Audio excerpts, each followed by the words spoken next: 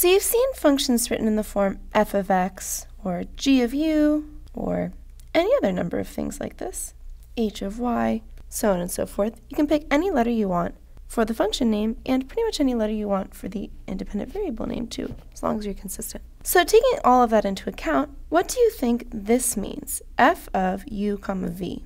Does this represent two separate functions, two outputs for one input, a function with two independent variables, or a function with two dependent variables?